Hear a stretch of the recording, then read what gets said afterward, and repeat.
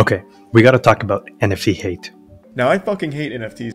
I hate it. I hate. Don't want to do another episode on NFTs. I swear to God, if a video surfaced of you slapping and spitting on your grandmother and then a video of you promoting NFTs dropped on the same day, people would be more upset about the NFT promotion. Give me your fucking money, you stupid fuck. This is disgusting. People really hate NFTs, and as somebody that's deep in this world, honestly, it doesn't really make sense to me. And as more and more big companies get into this space, the new Adidas NFT that was released. Starbucks is launching an NFT. Another company boards the NFT bandwagon, this time Nintendo. And new companies are being built out from NFT projects. Bored Ape Yacht Club raised $450 million at a $4 billion post-money valuation, right? I wanted to give you guys an insider opinion on why we, The Damn Show, are building in NFTs. If you don't get NFTs, or even if you hate them, keep watching. You might come out on the other side of this video with a new appreciation for NFTs and what's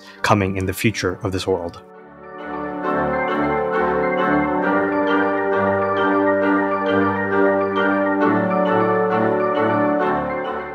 So maybe explain the idea that you had for this video and where that came from. All right, so the other day I was on Twitter and I got this ad from MetaMask explaining why NFTs are more than just monkey pictures. It was like not only monkey pictures, but much more than that. And I was curious, I just went in the comments. I started to read so much hate, so many people saying that they're useless, that people are stupid, don't understand that they have no value, that there is only scams, that it's only a cash grab. Anytime NFTs are mentioned in the mainstream press, the comments can get pretty unhinged. But even with all this hate, we still decided to join the NFT space and see what this was all about. And so I wanted to ask maybe what got her first interested in NFTs. So I'm going to be very honest, like the first thing that really brought me to NFTs was related to investing, financial reasons. It was like, okay, I'm probably going to be able to make some money if I learn how to flip these NFTs, if I learn how the market works. But pretty early, I understood that that was not for me. I'm not good as a trader. I don't spend every day just buying and selling NFTs. That's not what I do. I found out that there was so much more going on in the background. So I bought some NFTs, and fortunately, some of them were scams and some of them were actually real companies and real communities around. And I found out that thanks to these NFTs, I could actually get to interact with so many people that bought the same NFT. It's like being part of a club or being part of a, community that believes in the same mission or enjoys the same kind of content that you can talk to and have, relationships with. And thanks to that, I got to meet so many people that now I can call my friends. Even this show, the people that are doing the Damn Show, we met through NFTs. It's all thanks to that and those communities that we were able to get together and build this. That was like the first thing that really caught my attention. And I think the social part is very important. With these communities that I found in NFTs, there's actually a continuous exchange of opinions and conversations. And we really go deep until we really get to know their personalities. I feel like it's a social connection that it goes much deeper than what previous social media was giving us. And what Maybe's touching on here is really important to understand.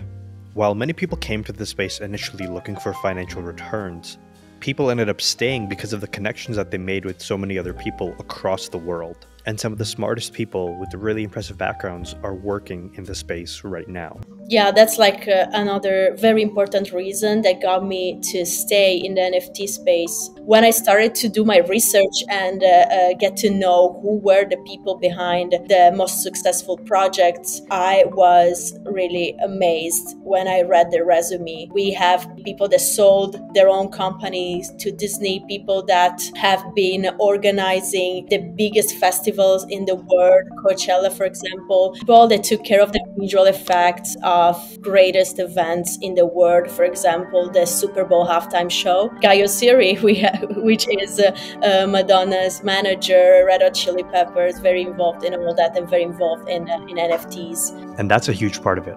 It's not super well known, but there's a bunch of bright minds from a lot of different industries that are all working in and around NFTs. And being in this space and building for us also means that we get a chance to shape the future of what NFTs looks like. Because it's so brand new, there's so much more impact that your actions and what you decide to build has on the future. As an example, let's hear from Maybe again. She has a Web2 Shopify online store, and since being in Web3 and NFTs, she sees this as a totally new way to market and create community around your products and give people an experience totally different than what's possible right now in Web2. So I've been doing all the online business stuff for maybe 6-7 years already. And there is so much content out about how to do your Shopify, how to sell on TikTok, how to do this, how to do that. It gets to a point that everybody is doing kind of the same thing. It's always the same kind of way to reach a customer and then make them buy your product. What I saw with NFTs was a completely revolutionized way to engage with your customer, which is not a customer anymore, but becomes a fan, becomes part of what you're doing, and they get rewarded over and over again for being there for you. It was a complete revolution for me. Everything was so new that I was like, I really want to get into this because I see how this can be introduced in the future and create a way to do business that it's completely different from what we have seen until now. Web 2 was becoming boring for me. Web 3 is exciting. We want to be more connected with the brands that we are buying. And this is what Web 3 is doing. And this is why Starbucks, for example, they launched their NFT and now they're testing different things, making their holders even more connected and even more part of what the Starbucks company is. So whether you believe in the future of this technology or you still think it's just a monkey JPEG, the future is pretty uncertain, but if you're early in this space, you get a chance to shape it, and that's what we're most excited about. Hey, if you like this kind of video, let us know in the comments below what your thoughts are. If you're an NFT hater, give us your reasons. If you love NFTs, let us know why you love them.